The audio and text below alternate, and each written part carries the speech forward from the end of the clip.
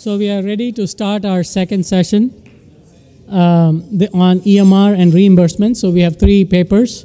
The first, we have Healthcare Outcomes, Information Technology, and Medical Reimbursements by Danish Saifee. Then we have the adoption of EMR systems. Do they inflate Medicare reimbursements by Kartik, Ganju. And finally, does IT enable revenue management in hospitals by Kangkang. So without much ado, let's begin. Thank you, Dr. Menon. Good afternoon, everyone. I'm Danish Saifee. I'm a doctoral student in the Information Systems program of the Business School in UT Dallas. This is a joint work with my advisor, Dr. Burton. I'll begin with the motivation behind our work. So after PPACA Act was implemented in 2010, we have been seeing a transitioning period from a fee-for-service payment model to a healthcare industry which will be dominated by pay-for-performance. Given this transition, we focused on a period from 2011 to 2013, which was still predominantly focused on fee-for-service payment model. Now, after PPACA was enacted, the penalties which will be set in will be coming into picture from 2014 onwards. We expect to see a leading effect of those penalties in our study period. I'll discuss more about that as I move on. Another aspect of the reimbursement story is how we expect health IT usage to impact average reimbursements from payers, including Medicare. So in this study, we propose a unified framework which includes all the three key variables, that is average Medicare reimbursements, healthcare quality measured as readmission rate and mortality rate, and health IT usage at hospital level.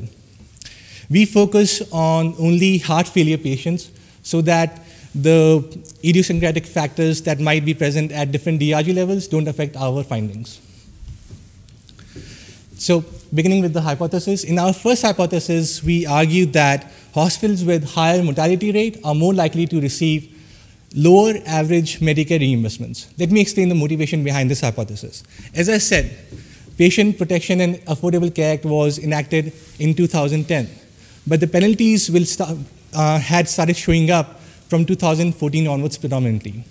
So when the penalties were designed, in essence, we expect the reimbursements offered by Medicare to hospitals will be a function of the hospital's health quality outcomes measured as readmission rates and mortality rate.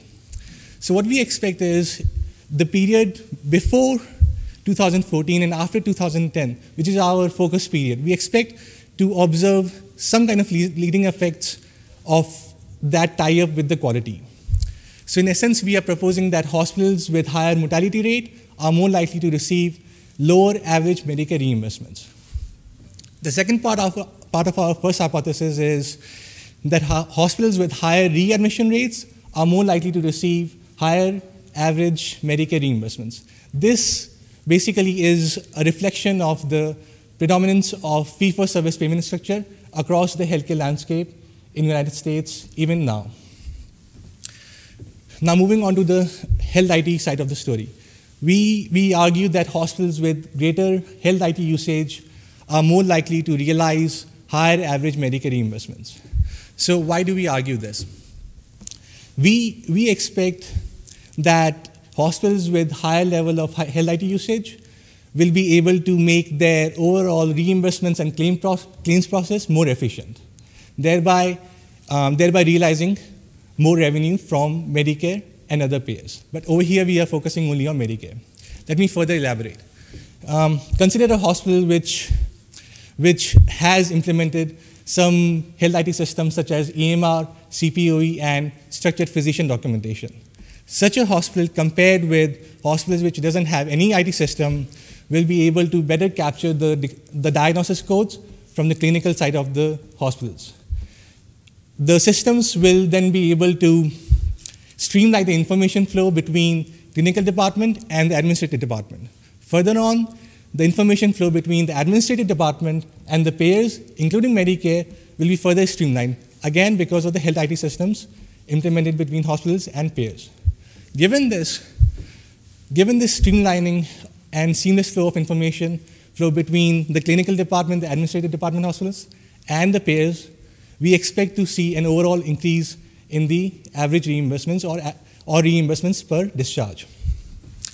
Now, to further understand the dynamics between health IT usage and average reimbursements from Medicare, we also try to explore or investigate whether there are any mediation effects of health quality outcomes measured as mortality rate and readmission rate. I'll delve deeper into that story, after a few moments. So this is the overall conceptual model that we have examined in our study. The first one essentially tells the two sides of the story between health IT usage and average payments for Medicare. Now, coming back to the exploratory question of whether we expect to see any mediation effects of health quality outcomes on the relationship between health IT usage and reimbursements, what we propose is that health IT usage is likely to impact health quality outcomes, and health quality outcomes in turn are likely to affect average payments from Medicare. Now, in previous studies, there have been lots of disagreements in terms of whether health IT actually has any kind of effect or whether it's positive or negative on health quality outcomes measured as length of stay, mortality rate, readmissions, and more than that. So what we find actually in our study is, as we expected, that we found weak partial mediation effect of mortality rate on the relationship between these two variables, but we didn't find any effect of readmission rate. I'll delve deeper into that further on. To investigate our hypotheses, we collected data from multiple sources. The three key variables in our study came from Medicare inpatient prospective systems. That basically gave us the average reimbursements from Medicare. We collected data on mortality rate and readmission rate from hospital compared data sets, and we collected information on the variables that helped us construct health IT in our study from HIMSS data set. Now, to construct health IT systems in health IT usage in our study, we averaged the values of enterprise EMR, CPOE, and structured physician documentation.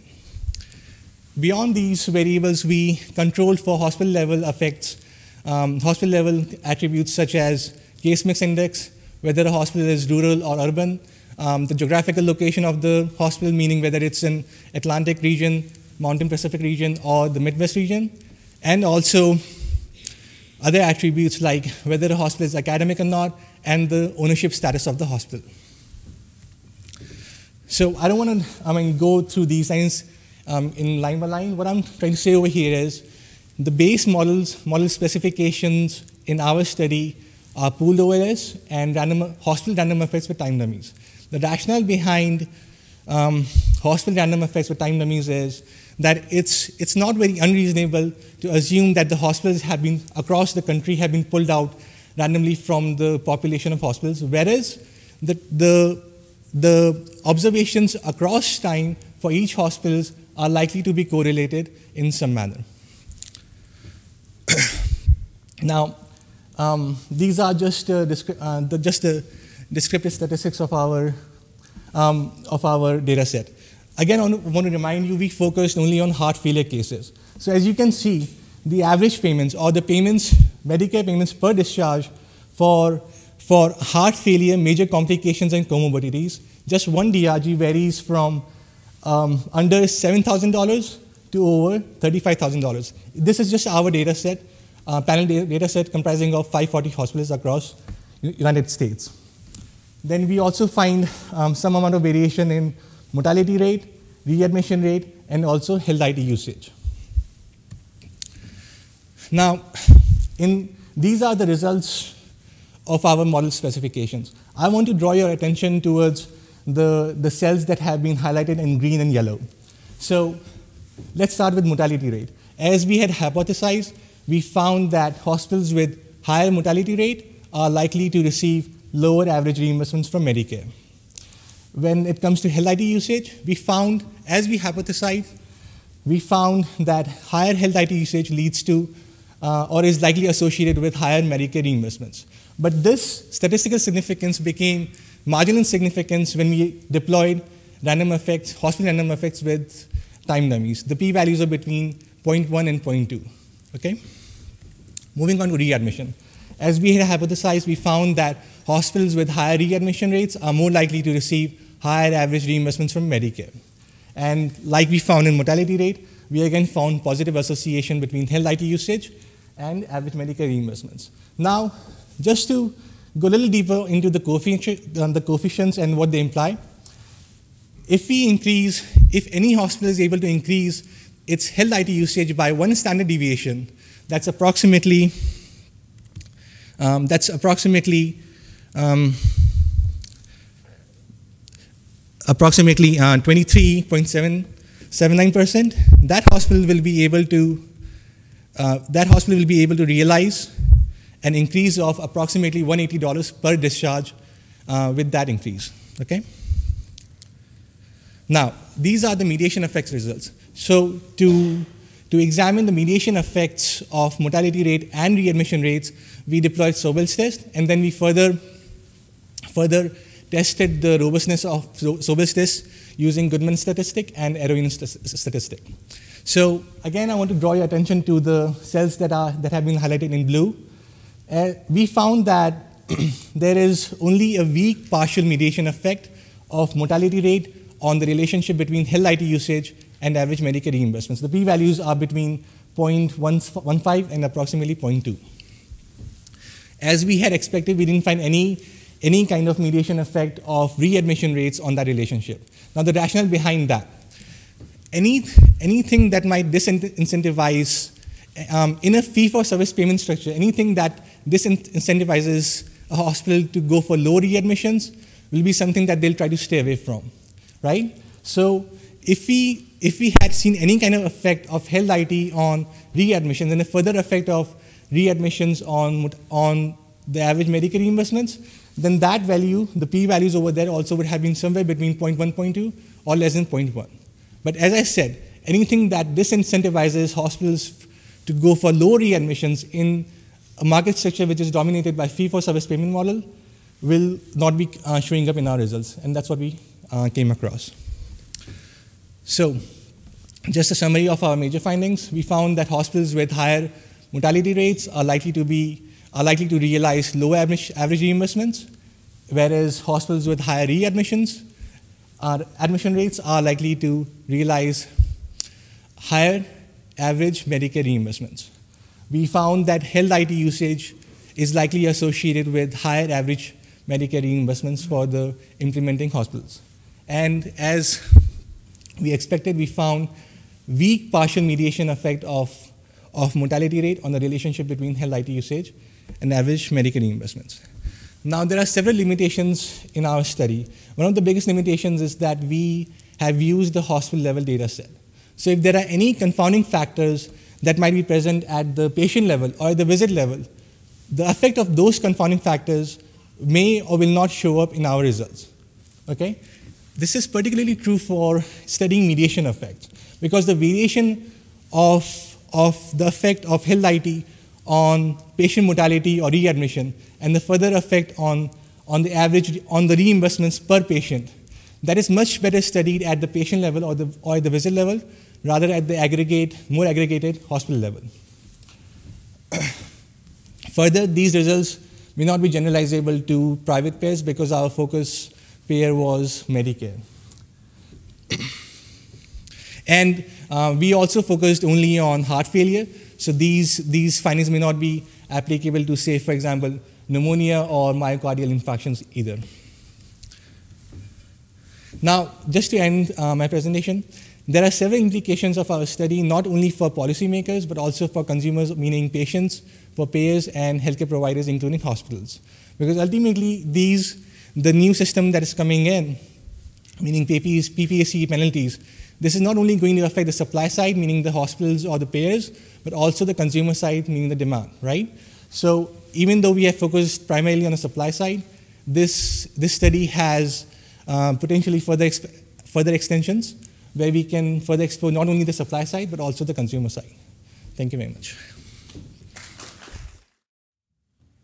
Okay.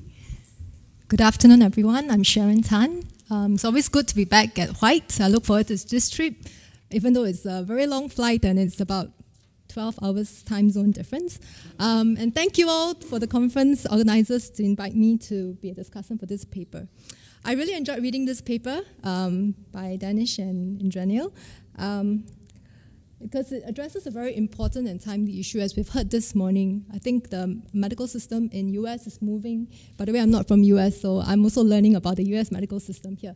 So I think you're moving from a fee-for-service system towards a value-based system.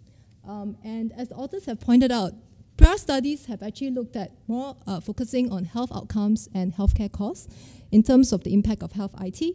But in that study, they're actually looking at reimbursements, average payments, and the mediating role of health IT through healthcare quality. So they talk about effectiveness as well as efficiency arguments. And also like the fact that they had created their own data set from 3 different sources over a 3-year period. Don't know if you mentioned this, but they actually had lagged the health IT data by a year. So you can actually see that the HIMSS data set is actually a year earlier than the outcomes data set. Also, they have done, as you can see in the presentation, very robust, rigorous analytical analysis and have consistent results across the analysis. Okay, so this is the research model. I won't go into detail about this. So just some comments that I have about the paper. So first of all, the paper was motivated by this idea of movement of FFS to a VBR kind of a model for reimbursement. And what I kind of found when I was reading the paper is that this is really interesting, but I think a lot of the hypotheses were going between a fee-for-service versus a VBR kind of argument. For example, H1A was actually using a VBR perspective, whereas some of the other hypotheses were using a fee-for-service perspective.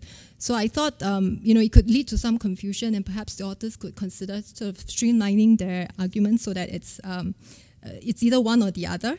And also one of the hypotheses, like H2, is actually not really related to fee-for-service, where you're actually looking at the impact of health IT directly on reimbursement. So I think this is probably more of a positioning kind of issue, but I think the authors can probably work on this. Second issue is, second suggestion or comment is the idea behind Medicare payment and hospital costs. One of the contributions I've pointed out in the first slide is that they are focusing on reimbursement rather than costs as the outcome variable. But some of the hypotheses, as I realized, they've kind of used cost reduction as a rationale for why they should behave in a way to increase reimbursement. And the authors have also done a very good job in terms of explaining in that paper that costs, reimbursement, and costs are not the same thing. Okay, because the last 2 bullets are actually taken from that paper itself, because sometimes there are elements of strategic negotiation, or there are some kind of comprehensive contracts that results in disalignment of cost and reimbursement. So I thought perhaps another thing is to think about trying to use more of a reimbursement argument to explain why the behavior of the hospitals are as such. Okay, and some of my final few points are related to a more clear explanation of the underlying mechanisms behind the hypothesis. The first set of hypotheses, H1, H1A, and H1B, as I kind of looked at the rationale behind why hospitals are behaving in this way, it seems to be that they are driven by the reimbursements that are given. So they are trying to act in a way that they can actually get more reimbursement. For example, if I can actually treat more patients, do more services, I can actually increase my reimbursement. So reimbursement actually seems to be driving behavior rather than the other way around. So I was wondering whether the authors would perhaps even consider whether they could put reimbursement as an independent variable and maybe looking at IT usage as an intermediate variable, in the sense that hospital behavior is actually the outcome rather than the independent variable. Okay, and regarding H3, this is the hypothesis that argues that IT has a mediating role on reimbursement. And again, the authors argued in their paper that the link between health IT and health quality outcomes, meaning mortality rates and readmission rates, there has been quite a bit of mixed findings in the literature. So I hope they could maybe explain the black box a bit better in terms of why they argue that in their paper they expect to see a positive relationship. And I thought it was interesting because they had data looking at different types of IT systems, EMR, CPOE, as well as documentation. Maybe you can argue it more in terms of how these systems actually influences the outcomes, and perhaps maybe also consider running your analysis based on individual systems rather than than kind of aggregating them together, because I think the different systems will actually play a different role. And for second hypothesis, I think the authors mentioned that this is more of an efficiency argument. So I just wanted to suggest maybe to drop the effectiveness argument, because then it would actually make your storyline a little bit more confusing again. Okay, last point. Okay, the last point is about association versus causality. I don't know if the authors were trying to be strategic in terms of focusing more on association rather than saying that this is a causal effect, because they actually have longitudinal data, 3-year period data, and they have lagged IT by a year. So in actuality, there is actually a causal effect. Also, the model seems to suggest that there is a causality, but they have actually said that they are focusing on association. So I wonder if maybe a longer period of time of data would actually help get sort of more of a results that focuses on causation rather than association. Okay, that's it. That's all I have. Okay, so good afternoon. My name is Kartik Ganju. And today I'll be presenting my paper, which looks at if the adoption of EMR systems is associated with inflated Medicare reimbursements. This is a co-authored paper with Hilal Atasoy and Paul Pavlo, and we're at the Fox School of Business at Temple University. So generally there's been a support for the adoption of these systems from government via the passage of HITECH Act. And this was motivated by the belief that these systems would sort of reduce costs and it would improve quality. My dissertation essentially looks at some of the unintended consequences of the adoption of these systems. So in one of my other papers, I look at what happens to neighboring hospitals when hospitals adopt EMR systems. And in this paper, we looked at the phenomenon of upcoding.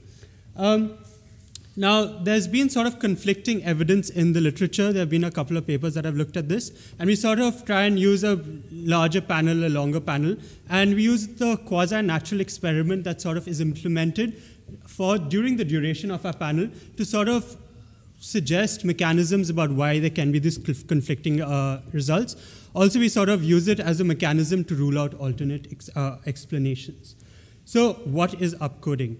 Upcoding is a process by which, so when patients are sort of diagnosed or treated, they're placed in diagnosis-related groups, and hospitals are reimbursed on the basis of which DRG they place the patient in. So these are two DRGs that deal with respiratory ailments. So one is without complications and comorbidities, or major complications and comorbidities. In 2012, it was reimbursed at a rate close to $5,000 average rate. And if you were able to document that it had major complications of comorbidities, you got a reimbursement, the hospital got a reimbursement of a rate that was close to $8,000.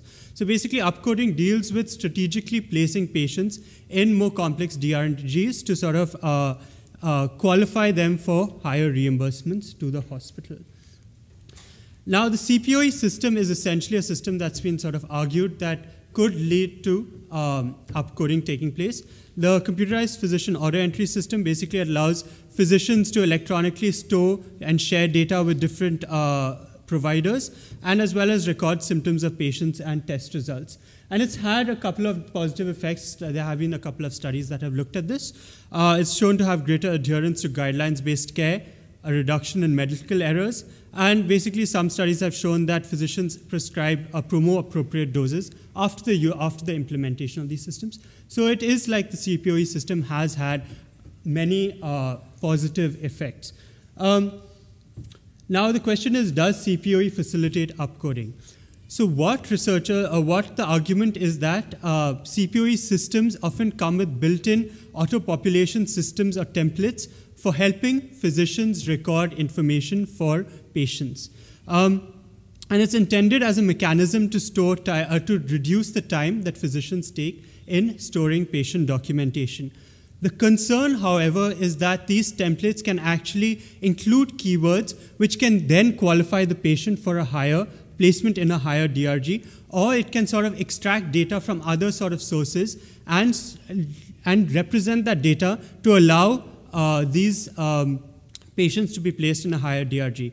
So Sanyal has this example where he sort of argues that when these systems were implemented, it was able to pull social history of patients from another data source to make it look like this social history was discussed during the interaction with the patient, when that may not have been the case. And this richer information in some cases can sort of be used to file for higher DRGs. The main dependent variable that we use is the case mix index of the hospital, and I'll sort of explain what it is.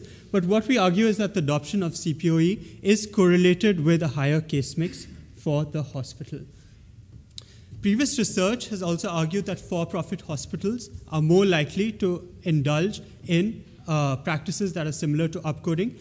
And this is basically because there are institutional objectives for for-profit hospitals to be sort of maximizing their reimbursements or their revenues. The arguments behind this is that hospitals essentially consist of two structures. So there's an administrative side and there's a clinical side. And in for-profit hospitals, there's actually more alignment between the objectives of the clinical side with the administrative side. And this is done by getting physicians onto the board of for-profit hospitals by offering them equity in the management of the hospital. So there was a hospital in Florida that was sort of bought over by a for-profit chain. And over 1 year, it sort of, the number of people that, the proportion of patients that it reimbursed in, I think it was respiratory ailments, increased from 31% to 76%. And this proportion actually jumped to 90% over the course of 2 years. Whereas the hospital down the street, there was no effect. So there has been previous research which has sort of argued that for-profit hospitals show evidence of practices in line with upcoding. However, the research, the evidence about this is mixed. So basically, we look at if CPOE adoption in for-profit hospitals is having this effect or not. The third issue that we look at in our paper is a recovery audit program that was instituted during the duration of our panel. So it was basically instituted by Medicare by contracting with 4 auditors across the US as a mechanism to sort of check what was happening and check claims that were submitted to Medicare. The statement of objectives very clearly said that the recovery auditor may issue denial when the submitted service was upcoded. And in 2010, 2 out of the nation's 4 auditors actually listed upcoding as one of their main sort of concerns that they were encountering when they were checking claims. So we sort of look at this audit program as a quasi-natural experiment that takes place during the duration of our panel. And we argue that this evidence of upcoding may actually be moderated by the presence of this audit program. So just to quickly give you an overview of the data, we use the HIMSS data for the CPOE adoption. The case mix data, we actually concentrate on Medicare. So we look at IPPS files, inpatient prospective payment system files. We use US Census data for socio-demographic data about the county that the hospital is located in. And we use Medicare cost reports for hospital operational data. And we developed this panel from 2004 to 2011. And this is what we do our analysis on. So we use, as a main dependent variable, we use the case mix index of the hospital. Each DRG is assigned a relative weight. So here I've got 2 examples of DRGs. So the first one is if you got a heart transplant or heart assist technology. and that was given a relative weight of 25, whereas if you had a respiratory infection, you were placed in a DRG that had a weight that was closer to 1. And the way that you get this case mix is you sort of average the relative weights across all your different patients. And that essentially is our main variable of interest. The empirical specification that we use is pretty standard. We use a fixed effects model. We control for the presence of other systems. We sort of check if there's collinearities that are appearing there as well. We include hospital fixed effects and time fixed effects and cluster errors by hospital and year. Okay, so these are the main effects. Essentially, does CPOE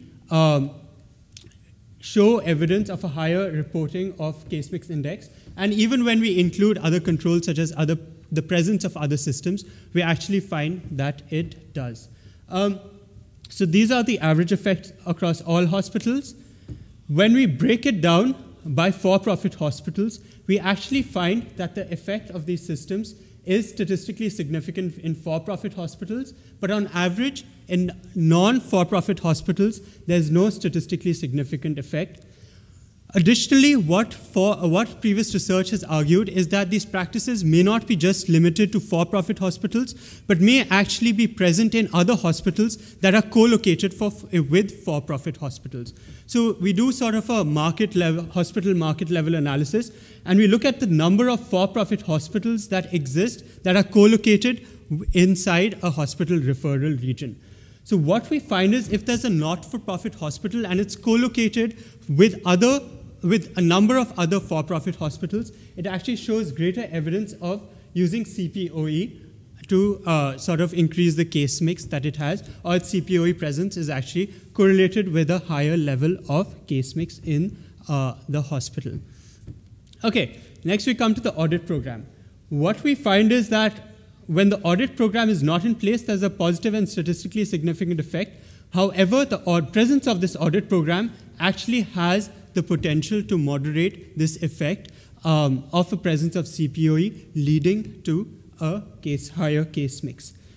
Now what actually happens is that 2 out of the nation's 4 auditors actually develop capabilities to identify copied and over-documented records. Over-documented records is essentially the use of templates for documenting patient records. The question is this capability actually going to have a greater impact on a lower case mix of the hospital? And we actually find that if a hospital adopts CPOE and it's actually in an audit region where the auditor has developed this capability, it actually shows a negative and statistically significant impact on the case mix of the hospital. However, if it's not within these, it actually does not have this effect. So what are our implications? We find implications in line with upcoding.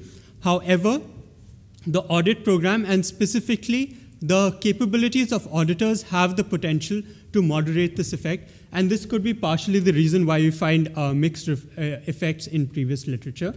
We find that additional payments using the effects that we find, using back-of-the-envelope calculations, we find that the adoption of CPOE is associated with higher reimbursements of $298 million against total payments of Medicare Part A that were $136 billion. And additionally, what we find is that, that there's actually this sort of, when the incentives of the financial side and the clinical side of the hospital are aligned, we actually find that there is a greater impact on upcoding.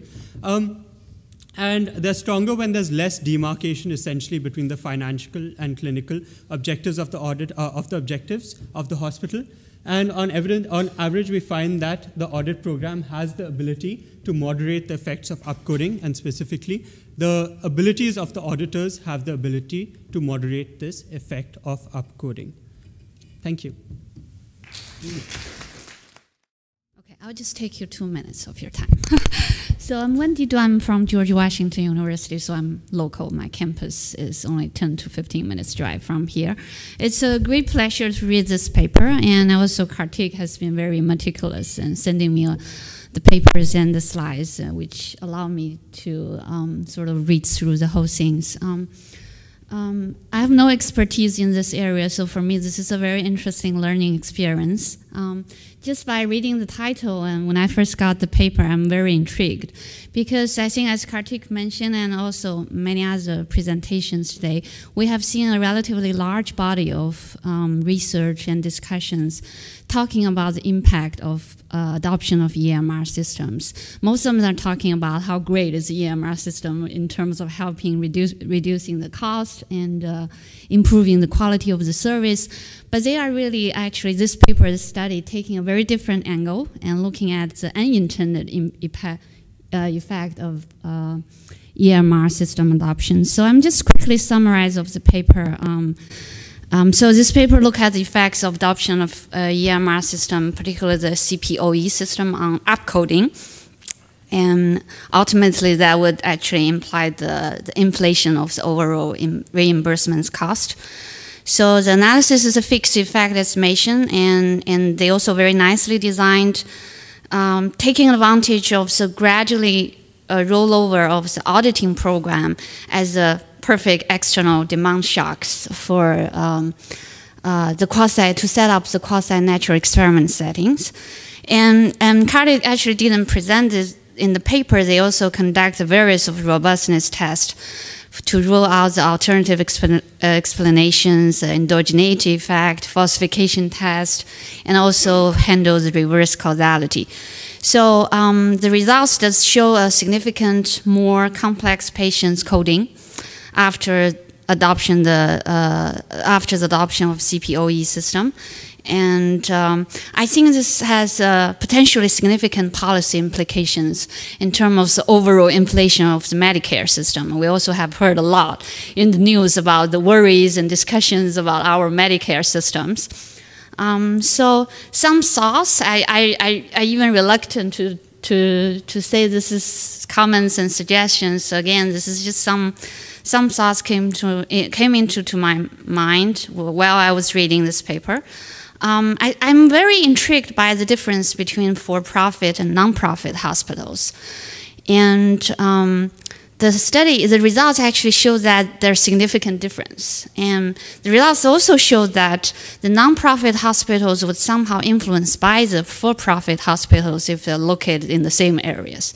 So I'm just wondering, maybe they can look into a little bit more nuances of their data to see if there's any spillover effects among nonprofit and for-profit hospitals, and not only between for-profit and nonprofit hospitals, but also the inter-hospital effects, whether such spillover effects carries from hospitals to hospitals, because we have seen a lot of cases transferred among different hospitals.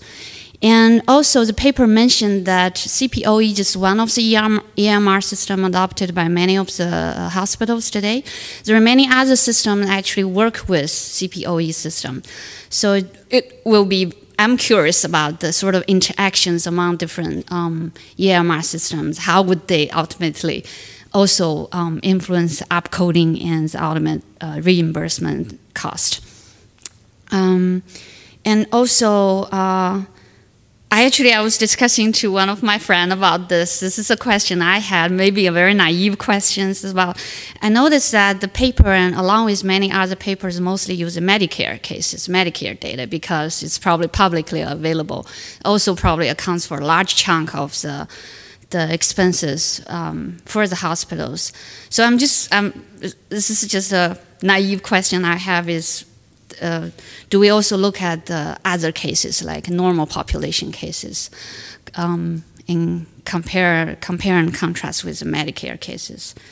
And lastly, I would say that maybe they want to, because they have 7 years of data, so maybe a dynamic setting, a dynamic panel data setting would help to establish more causal relationships, because the current mixed case index may be highly correlated with next time period. So more dynamic settings may be more helpful in terms of establishing the causal relationships. So that's it.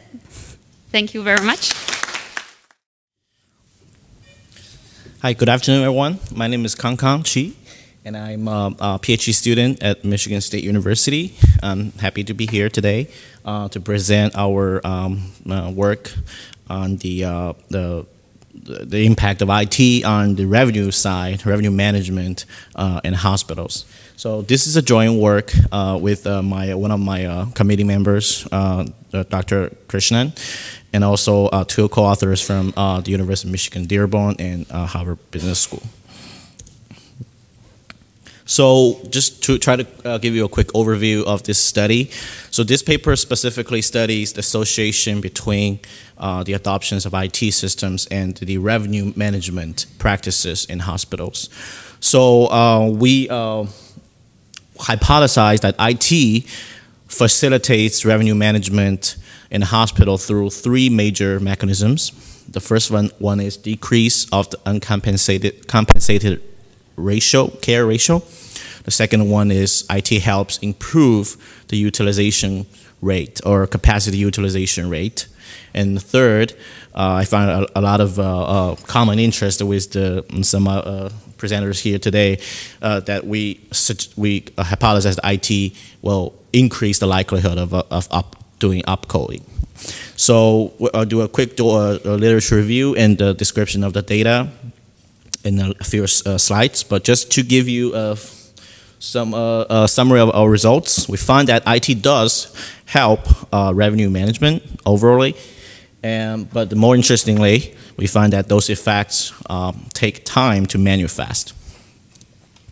Okay, so in the literature of IT and firm performances, we've seen a lot of studies which look at this IT's impact on firms' performance, such as operations efficiency and other productivity stuff like that. There is another set of literatures look at the complementarities between the IT adoption and the firm performance, basically arguing that IT itself doesn't create value that much. We have to have the corresponding organizational changes, okay, to make IT work. So there's a topic about a complementarity between the organizational processes and IT adoptions. So here comes to our third bullet point is that some papers look at the IT adoption in organizations and did find that organizations require time to learn and adapt to the new systems because some of the systems are just complicated. And we believe this phenomenon happens in the healthcare sector as well. So nurses, physicians, administrators all need time to learn how to use the system as well as to adapt to the new systems. So basically we will find that we can expect that the things might go wrong at the first time, at the first beginning. So let's also look at the literature of IT in the healthcare sectors. So we have previous studies look at IT's impact on the hospital's profitability, productivity, costs, quality. However, I haven't seen any study to look at specifically on the revenue management side of the firm performance. So that's the focus of this paper. So we argue that the firms do manage their revenue like they manage their costs. So think about a regular company, now a company outside of the healthcare sector. So there are several ways for them to manage their revenue. So they could manage it through product mix, customer mix. They can choose different market coverage, segmentation, or they can do some improper activities to enhance their revenue, such as like kickbacks, something like that. But think about the healthcare sector. There are those things in the many hospitals. They cannot do many of these things. They cannot choose the patients. Okay, in a emergency setting, they cannot turn away patients, regardless based on their ability to pay. So there are a lot of oftentimes that there are some costly services that are not compensated. Something because of endangered populations, Well, sometimes the costs are under reimbursed. For example, in a Medicaid situation, okay, and even in a Medicare or private insurance part of it, those fees are these are what we call fees cap schemes. So for a certain treatment, the hospital can only receive a flat fee. Cap the flat fee for one's treatment. So there's really no way for them to enhance their revenue in healthcare systems. And last but not least, even for some hospitals, they cannot even turn away the patients even in a non-emergency condition. Okay, so here are the reasons that we think that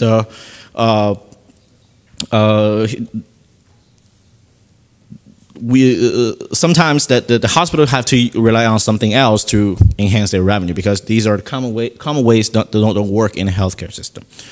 So we argue that hospitals could use IT to to manage their revenues through either decreasing the uncompensated ratio, care ratio, or improving their capacity utilization to be more efficient, right? So the first hypothesis that we suggest that IT will decrease the uncompensated care ratio for several reasons. Firstly, IT really does give the hospitals the ability to know better who are their patients and how and maybe their financial statuses. Okay, so there are also some applications called like a medical necessity check or something like that helps the hospital to reduce, if not avoid, repetitive or unnecessary checks and medications for the hospital. So it's especially important for those patients who cannot afford to pay, right? So that reduces the cost part of it. So the other thing is that even if there is a bad debt that's happened, the IT gives the hospital more ability to chase back those bad debts. Get those money back. Even if they cannot get them back, they can still.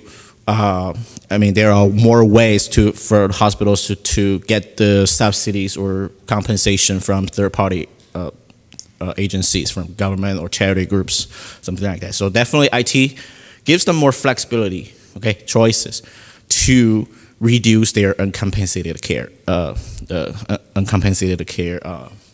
fees. So that's the reason we think that IT will help the hospitals to reduce this bad debt ratio. Second, we think that IT helps increasing the capacity utilization rate by enabling some patient flow enabling superior patient flow management. And also, IT system help literature finds that IT system help the organization, health hospitals to identify the bottlenecks of the whole system. So in that, in a real case, we might have some applications like patient scheduling or bed management. They could more efficiently allocate the resources of the hospital. So by using the resources more efficiently, our hospital can hopefully generate more revenues. So that's the second part. The third part is also highly consistent with some other studies that presented here, and also the literature about this upcoding.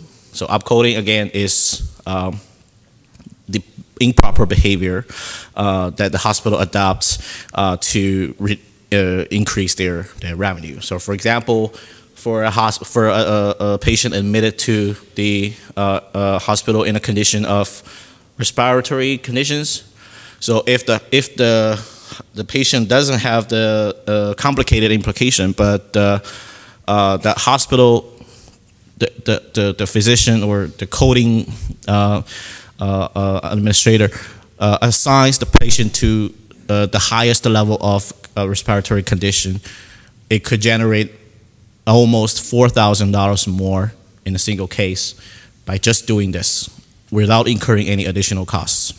So that's why we think that that's a very good incentive for us for them to do that. And the reason we think that IT helps in that regard is because, so think about the applications like EMR, like physician documentation in EMR.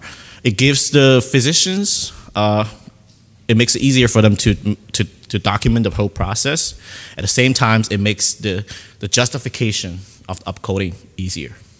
Okay, so when they present this bill to the payer might come back say, hey, why you think this patient needs the highest level of care?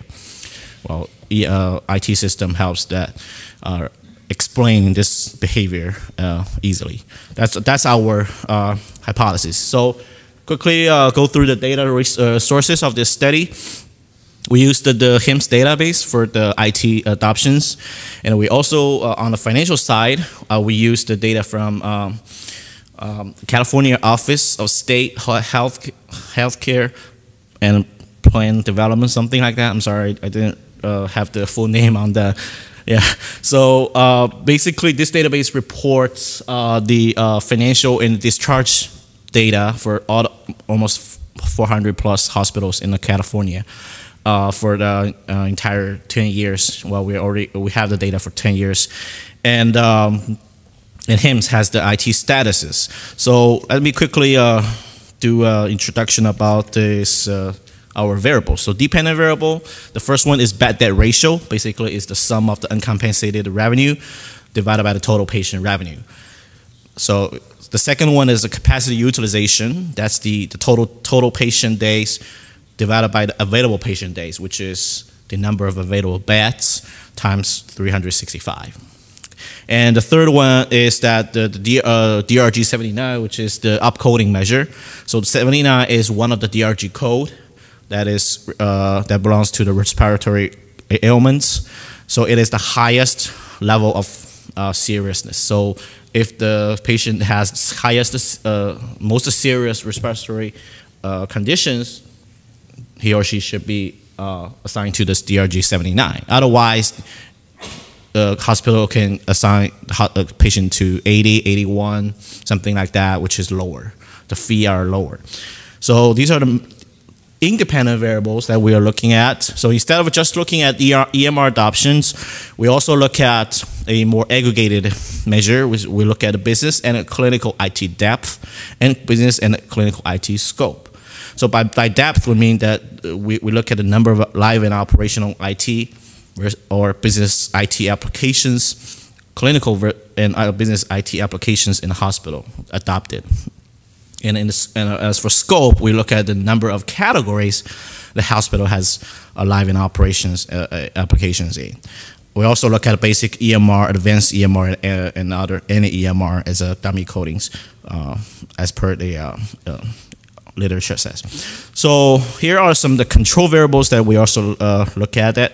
And here are the hospital level and at the DRG level. So DRG level only applies to the model that we look as DRG, which controls for the severity of the group of the people who are assigned to this group.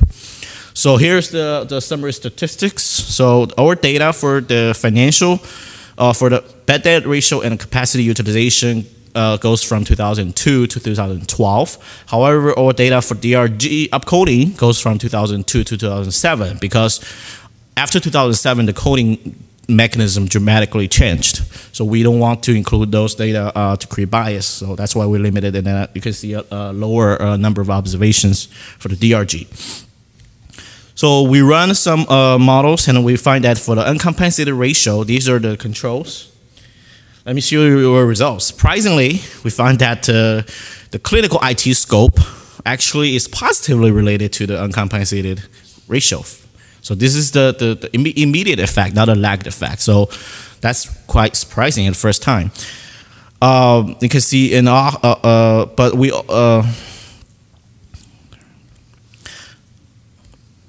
we also run a lagged effect. We look at the lagged effect of a clinical IT scope, which we also still find a positive effect, but you can see the magnitude decreases a lot, and it's not very significant. So we discussed in the paper about this, the justification of this. We simply argue that the complicated systems need time for the hospital to adapt. That's why I said that it might create some problems even in the beginning, before it delivers values. So we also look at the capacity rate, utilization ratio, and fortunately in Model 2 we find that business IT depth positively correlates with the capacity utilization, which is good. Also, interestingly, we find that there's interaction before it and the hospital size, basically arguing that if the hospital is large, it is more likely or less likely, well, to have for it to have a higher capacity ratio. So it's for the large hospital, it's less, harder for it to allocate the resources. And also the lagged effect of that also suggests the same thing. So upcoding, also surprisingly, we find that initially IT doesn't create value for, well, doesn't facilitate upcoding, negative things. But when we run some lagged effects, we find that clinical IT depth does facilitate the upcoding, and especially in the 4 hospitals subgroups. And we look at the T-2 2-year lag effect, we also find the same results, and the results stay stronger and stronger. So the last thing is we look at the interaction effect between the lagged clinical IT scope and the case mix index, and we find that there's a negative interaction here. Try to quickly summarize it. So we didn't find the impact of IT on uncompensated care in the beginning.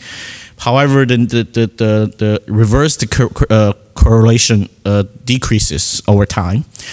But we did find that IT helps the capacity utilization, and it is very stronger. And more interestingly, larger hospitals are harder to manage their resources. And thirdly, IT does does facilitate upcoding, but those effects happened in the later years after the adoption of systems. So just try to give some acknowledgement of the limitation of this paper. First of all, it is strictly in the state of California because of the data, but at the same time, it gives us some, well, it reduces the heterogeneity effects of the state. So hopefully, and secondly, it's a working paper, so we haven't run any analysis to address the endogeneity issue, something like that. So we are not arguing any causal inferences here. Instead, we just look at association between the two. And thirdly, for the DRG measure, we only look at one DRG group. However, in the previous literature paper, they look at multiple groups, and there are some other alternative measures of DRG. So hopefully, we will continue to work on those issues. Thank you very much.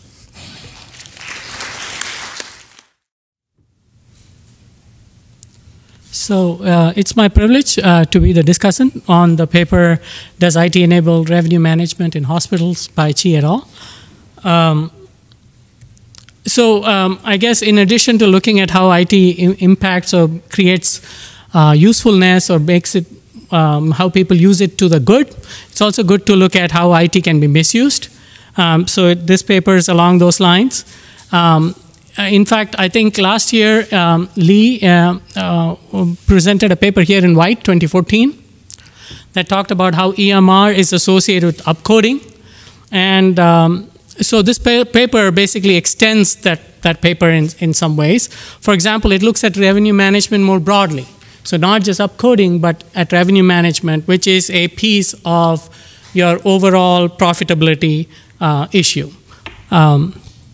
And in addition to just looking at whether an EMR is adopted or not, these authors go into more detail and look at clinical IT versus business IT, the depth and scope, etc. So here are some of my comments for the authors. The first is, when I read the paper, it seemed like the uncompensated care costs seem to include both bad debt costs as well as charity care, because both of these are uncompensated.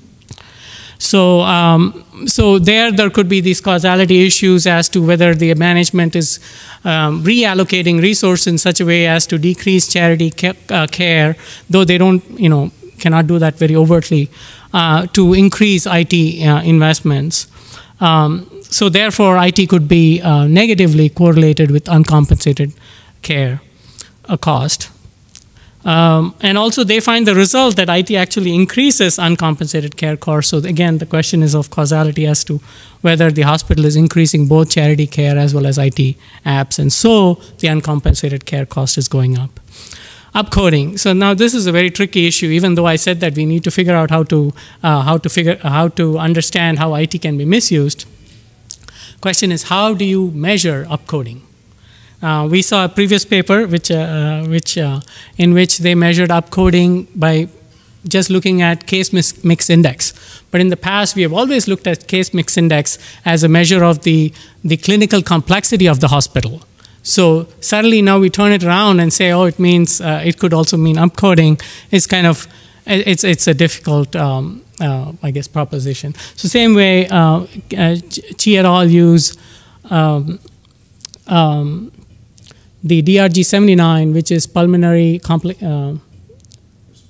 respiratory complications with comorbidities, as the numerator, and the denominator is all other respiratory complications. So the question is, just because that number has gone up doesn't mean there's been upcoding, right? It could just be that people got sicker, or the Medicare patients were sicker that came in. So therefore, actually, Lee in White 2014 actually used a strategy where they tried to look at, there could be DRGs that have a higher chance of upcoding, right? But then we could also think of it the other way, that hospital administrators will also be strategic. They know that auditors know that these DRGs have a higher chance of upcoding. So they won't upcode on the higher chance of being caught, but they'd rather upcode on the ones in which they have lesser chance of being caught. So I don't know the answer. I'm just raising some issues here as to how could you measure upcoding. Finally, about the application of lag models. I find that you have used clinical IT and clinical IT T-1 in two separate models, and I thought that it's best to put them both at the same time in a model to understand how lag effects are surfacing. Finally, IT correlation with size, because you have a count of IT apps, they could be correlated with the size, and bigger a hospital, more likely its capacity utilization is low, and so that negative correlation is there. So maybe you need to not just put a control variable for size, but actually normalize the IT variable by size. Finally, IT use, misuse, Sharon Tan just talked about it. So is IT responsible for its misuse, or is it the people? Just like the gun control thing. So is IT, or are there other mediating variables such as IT design? A lot of EHR vendors are selling their products saying that, hey, buy our product because we will help you optimize the coding. And that seems like a euphemism for upcoding. So the question is, what controls are there, what implementation is done, and I also know that there's a lot of turnover among coders, billing coders, because they don't want to do the unethical action of upcoding. Okay, with that, my time's up, so I'll end it here. Thank you very much.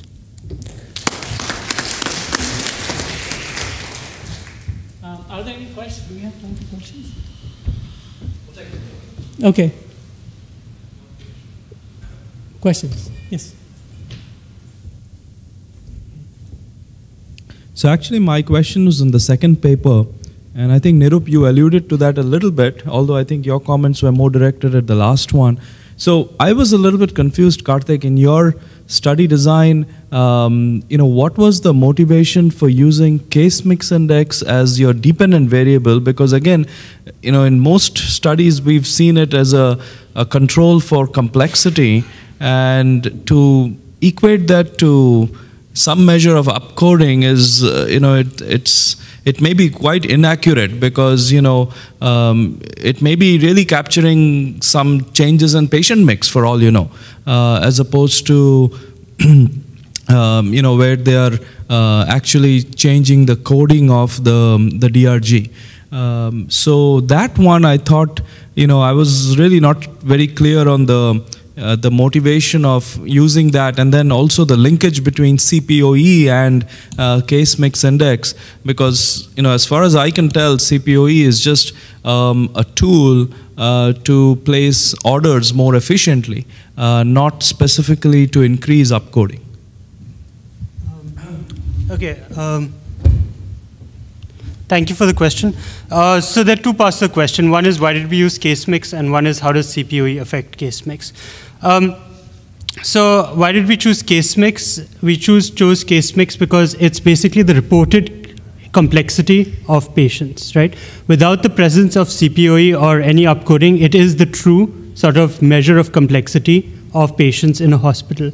What we're interested in is the complexity of patients changing, or the reported complexity of patients changing in after the adoption of CPOE systems. So once you sort of code people in more complex DRGs, you have... One second, but it's not the same patient. The patients themselves might change. Yeah, so that's the second question, right? So we've looked at certain metrics of is the patient profile changing. The one sort of strong thing that we use in our paper is this idea of the audit program, right? If the characteristics of if the sort of pool of patients to the hospital was actually changing after the adoption of, with the presence of CPOE systems, you'd actually not find these differing effects in the audit program, right? The complexity of patients, if it was not upcoding, it was just a movement of more complex patients to the hospital adopting CPOE, you'd actually see a positive effect of CPOE even under the audit program, leading to a higher complexity of patients. You wouldn't see these differing effects. What we are arguing is that it's a CPOE system which allows for even automatic chart generation, if that's enabled, auto-population of templates that actually then allows to a hospital to code for a more complex patient, to place them in a higher DRG. Hi, just a comment on the last paper. You have differentiated for-profit and non-profit hospitals. Every hospital wants to be profitable. So the for-profit designation is just a tax code. There are for-profit hospitals which are not profitable, and there are some non-profit hospitals which are extremely profitable. So it may be worthwhile when you have the differentiation to look at, to differentiate them into profitable and not profitable, which is not the same as for-profit and not-for-profit. So did they really make a profit? And that data is out there. So that could be your two groups. And then look at the association with IT, and I highly doubt it will be causal. IT is a huge enabler, but by itself to say that it causes profit or makes a huge loss, I think it's a stretch. And the CMI, and that's the point I think you were alluding to, is not a proxy for coding. And hospitals have clear coding systems. When we went into CAC, computer assisted coding, and you have CPT and ICD-9 codes, which you can get standard deviations and mean and medians, etc. And that can be taken as a function of upcoding or appropriate coding or downcoding. CMI is not a good indicator. CMI is strictly, as you mentioned, patient acuity and how sick the patients are. Just one last comment on upcoding. In the paper world, most hospitals were relatively downcoding. Then we got CAC, now we are appropriately coding. That doesn't mean, it is upcoding relatively speaking, but now we are coding appropriately. So it's not a bad thing. There's so much data on how hospitals have upcoded over the past few years, but it also in relation to CAC. So it's not a bad thing. Thanks. We've sort of looked at that in the paper in one of the robustness sections, but didn't have time. Okay, thank you very much.